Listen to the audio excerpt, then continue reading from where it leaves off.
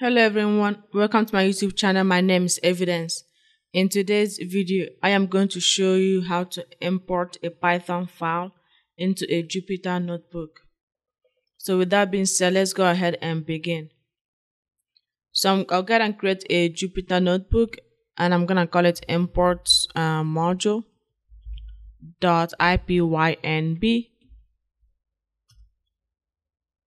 So here I have a Python file called data prep, and inside this Python file called data prep, I have a function called data.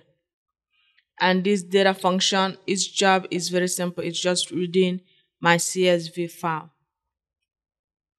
And if I wanted to use this data in my Jupyter notebook, all I have to do is do from data prep import data. And basically I'm saying from data prep, which is this Python file right here on the same folder level, I want you to import data, which is this function. Let's go ahead and run this.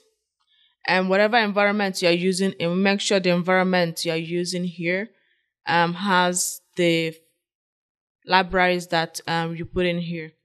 For example, if I go and change my environment to just the regular Python on my local computer, this is going to throw an error saying no module named pandas. That's because here in my Python file, I have import pandas as PD. So I'll go ahead and change to an environment that I know has pandas in it. And let's go ahead and run this. And it works.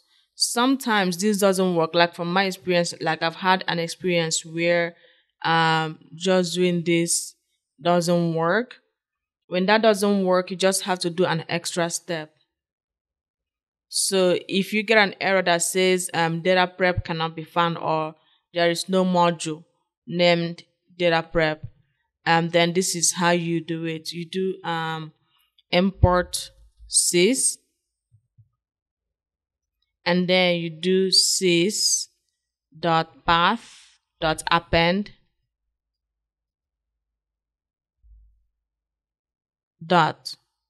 Okay, and these dots represent the number of folder levels where the package is located.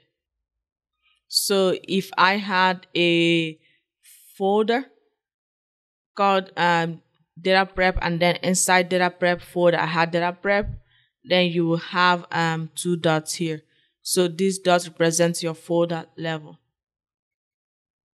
And then you run, after you've done this, then you do from data prep import data, and that should work. So just to recap very quickly, you can just run this, and if this doesn't work for some reason, just do this, do import sys, and then sys.append path, and then you do from data prep import data, and this should allow you to import import functions from a Python file to your Python notebook. And just remember, these dots here represent the number of folder levels. So this data prep is on the same folder level as my Python notebook, so I have a single dot. If it was 2 folders deep, or like 2 folders above, that would determine your syspath append. That would determine what you put in here. That's it for this video. If you like it, please give it a thumbs up, subscribe to the channel, and I'll talk to you on the next one. Bye.